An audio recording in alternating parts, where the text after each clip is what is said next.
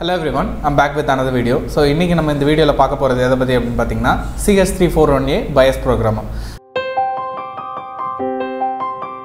CH341A Bios Programmer ஏன் cost எஃபிஷியன்ட்டா இருக்கு and இதுல வந்து என்ன ஒரு மேஜரான ஒரு drawback இருக்கு அதை நம்ம எப்படி ஃபிக்ஸ் பண்ணலாம் அப்படிங்கறத இந்த வீடியோல பாப்போம். வாங்க வீடியோக்குள்ள போலாம். So இந்த வீடியோ உங்களுக்கு ஹெல்ப்ஃபுல்லா இருந்ததுனா மறக்காம Subscribe பண்ணுங்க, பக்கத்துல இருக்க bell icon-ஐ click பண்ணுங்க.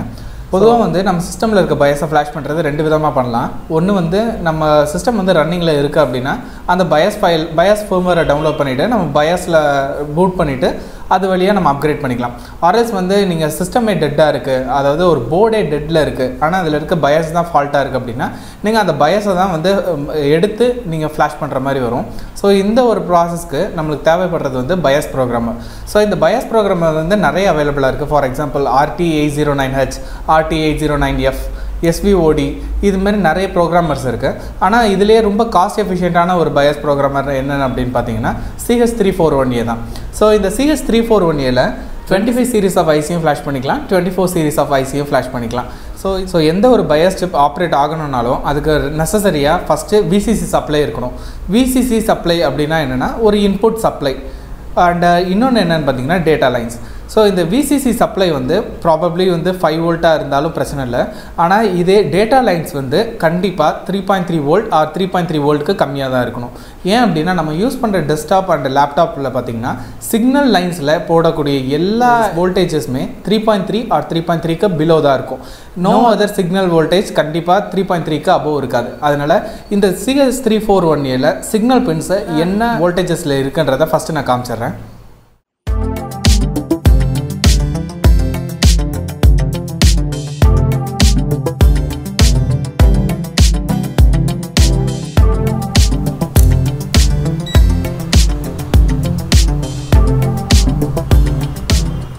கிரவுண்டில் ஒரு ப்ரோப் வச்சுருக்கேன். இது எல்லாமே பார்த்தீங்கன்னா டேட்டா லைன்ஸ். ஸோ இதில் ஃபஸ்ட்டு டேட்டா பின்னில் வைக்கிறேன். பார்த்தீங்களா 5 வோல்ட் இருக்குது அண்டு இதுலேயும் 5 வோல்ட். இது அதாவது டேட்டா லைன்ஸ் எல்லாத்துலேயுமே இந்த CH341A வந்து 5 வோல்ட்டில் வந்து சப்ளை ஆகுது. இது டேட்டா லைன்ஸில் 5 வோல்ட்டில் சப்ளை பண்ணுறது மூலிமா இந்த ஒரு ப்ரோக்ராமரில் நீங்கள் ஏதாவது ஒரு BIOS சிப்பை வந்து ஃப்ளாஷ் பண்ணுறீங்க அப்படின்னா கண்டிப்பாக அந்த சிப்பை டேமேஜ் பண்ணுறதுக்கு அதிகமான வாய்ப்பு இருக்குது. அண்டு இன்னொன்று வந்து நீங்கள் அந்த BIOS-ஐ வந்து ஃப்ளாஷ் பண்ணியிருந்தாலுமே அதோட டேட்டாஸ் வந்து கரெக்டாக ஆகிறதுக்கு நிறைய சான்சஸ் இருக்குது. ஸோ இதை வந்து நம்ம எப்படி ஃபிக்ஸ் பண்ணலாம் அப்படின்றத நான் இந்த வீடியோவில் சொல்கிறேன். ஸோ ஃபஸ்ட்டு நம்ம இதோட ஸ்கிமேட்டிக்ஸை பார்த்துருவோம். 5 வோல்ட் VCC சப்ளை வந்து 5 வோல்ட் கூட டைப் பண்ணியிருக்காங்க.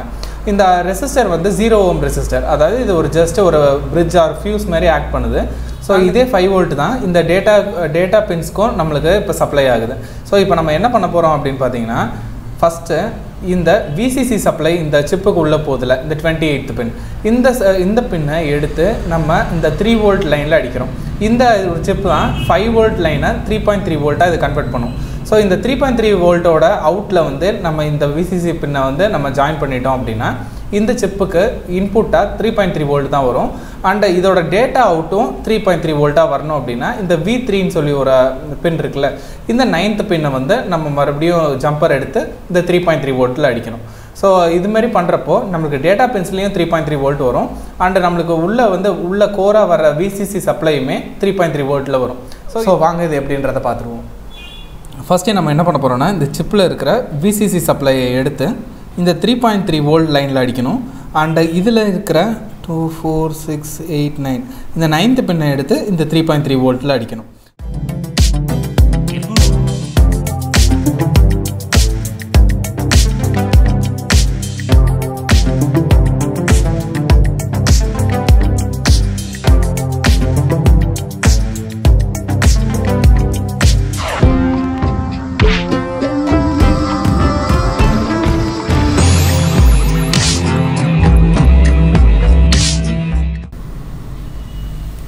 So 1 probe on ground.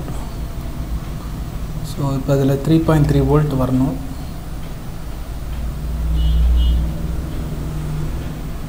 Okay 3 volt 3.3 3.3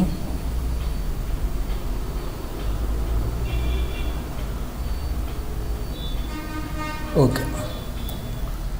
so இந்த BIOS ப்ரோக்ராமரோட மாட் வந்து சக்ஸஸ்ஃபுல்லாக முடிஞ்சிருச்சு. ஸோ இதில் வந்து டேட்டா பின்ஸும் வந்து சப்ளை பின்னும் வந்து 3.3 வோல்ட்டில் இருக்குது. ஸோ இது மூலியமாக நம்ம எந்த ஒரு BIOS சிப்பையும் இதில் வந்து ஃப்ளாஷ் பண்ணுறது மூலிமா நம்ம அது சேஃபாகவும் இருக்கும் அண்ட் அந்த BIOS ஐசியில் இருக்கிற டேட்டாஸும் வந்து கரப்ட் ஆகாமல் ஸ்டேபிளாகவும் இருக்கும். ஸோ தேங்க்ஸ் ஃபார் வாட்சிங். ஸோ இந்த BIOS ப்ரோக்ராமர் யூஸ் பண்ணி ஒரு BIOS வந்து எப்படி ஃப்ளாஷ் பண்ணுறது அப்படின்றத நம்ம ஃபியூச்சர் வீடியோஸில் பார்ப்போம். So until then stay safe, peace.